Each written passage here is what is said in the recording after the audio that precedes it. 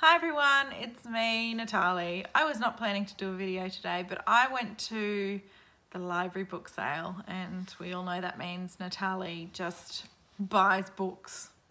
I have a pile of books in front of me, so I just wanted to run through them quickly and show them to you because I like seeing what people get at library book sales. I'm going to start out with the most random book that I bought. Yeah, I bought For You by Ian McEwan, which is the libretto for Michael Berkeley's opera. Never seen an opera, never read Ian McEwan, but decided that now is the time for me to pick this up. I don't know why I picked it up. Maybe it'll open something new for me. You never know. It's only tiny.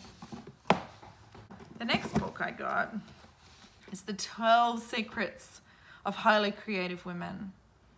I got told by a tarot reader years ago that I was creative, and I'm still yet to tap completely into that, but I picked this up, and then here's the secret. Look inside it. Someone went to town, and it's all about, their creativity, but a lot about permaculture and living slowly and I just couldn't resist taking this home and going to study somebody else's notes. At the moment, I'm obsessed with setting up our own garden, and I love permaculture because it's an Australian concept. It was created here. So I also love the idea that things have multiple uses and that you can set your space up so that everything kind of is connected and feeds off each other, and so you replicate how nature works in that way. So I've been furiously reading lots of stuff about it, and when I saw these notes I was like, yes! And then I found two permaculture books.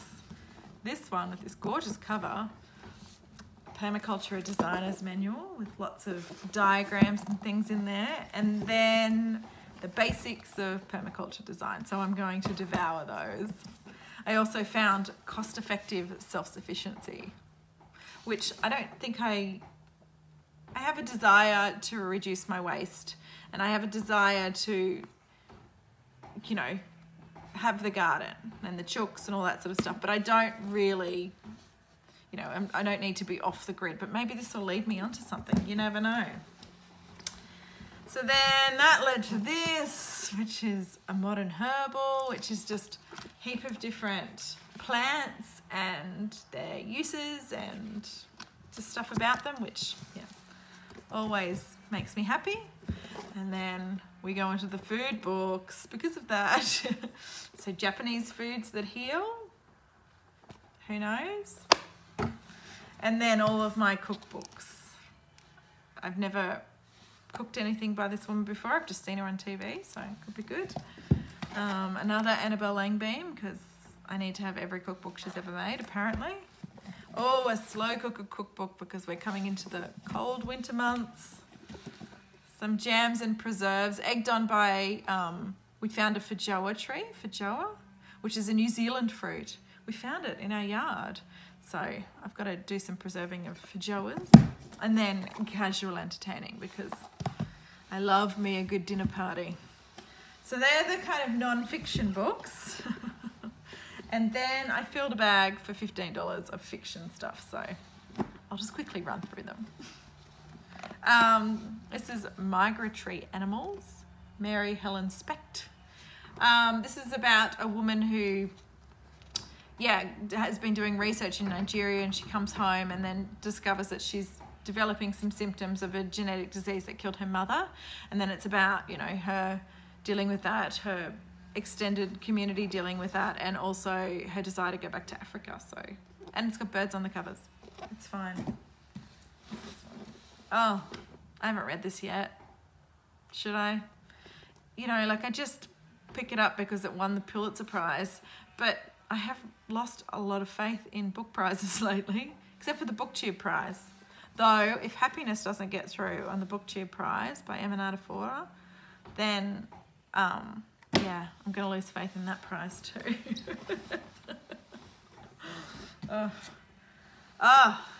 This is just the perfect Natalie book. Are you ready for this? It has Delhi in the title, so Indian. A sweeper discovers a cache of black money and escapes to see the Taj Mahal with his underage mistress. Yes. A Dalit races to reclaim his life stolen by an upper-class identity thief. Don't know what a Dalit is, but yes. And then a slum baby's head gets bigger and bigger as he gets smarter and smarter while his family tries to find a cure. Oh, man. Right.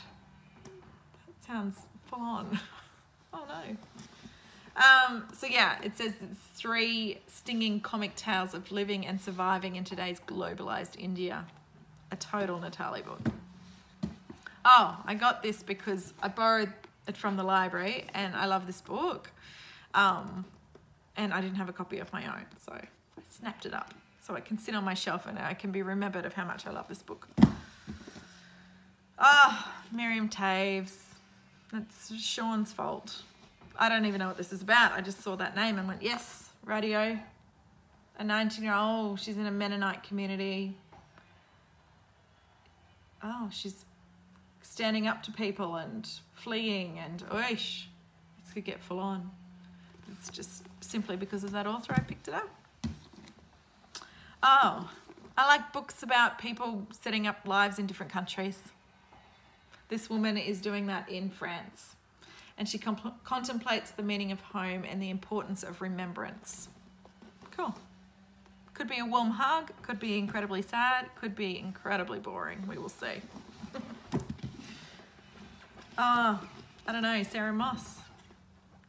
It's on a Scottish island. Her ecologist husband takes her there to count the puffins and she's got a little baby and she discovers a baby skeleton in the garden and then she goes on the hunt of where that comes from and who was there before. What's this? Oh, Alexis Wright. I'm meant to be reading Carpentaria with Jacqueline right now. This is an Australian Indigenous author and we just both have been in crazy land, so it hasn't happened. But I saw this. I really, really want to delve into her work for sure. She's well celebrated. Oh, I don't know. Araminta Hall, I don't know. Told from the Eyes of Dot, I think. Yeah. She's only little. Set in a Welsh village. I don't know. It intrigued me.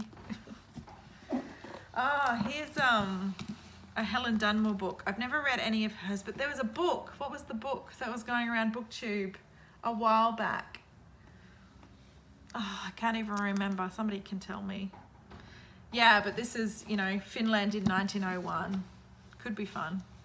Historical fiction. We'll see. What else? Oh, this is purely a cover by and Deckled Edges. What's this about?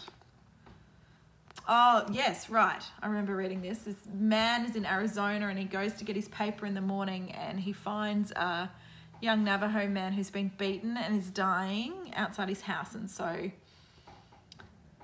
he sort of he meets this man's family and, you know, makes him assess his own world. So yeah, that sounded interesting to me. Yes, what's the word?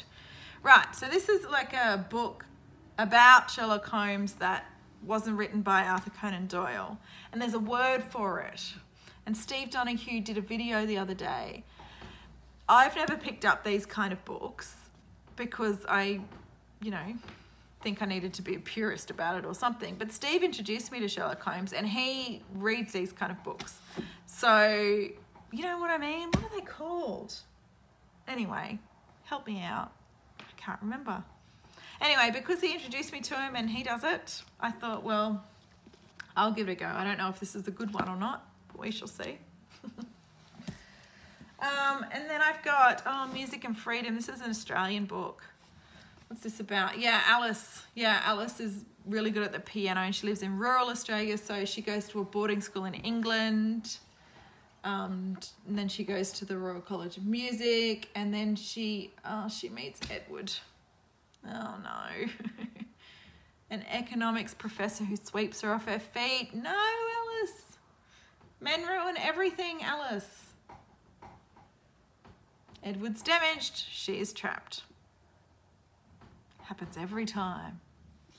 And lastly, an Ali Smith book. I've only ever seen the winter and summer. I've got winter here. These ones. But this is lovely. It says it's stories about what we do with books and what they do with us. Has anyone ever read this? Looks fun. Anyway, I don't know if I can do the pile. Ugh, that's them, minus one that fell off. So that's my book haul. I had a great time. It's on again tomorrow, and I don't know whether they bring out a whole new pile of books, so we'll see if I get back there tomorrow, but I think this is enough, right? Thanks for going through these books with me.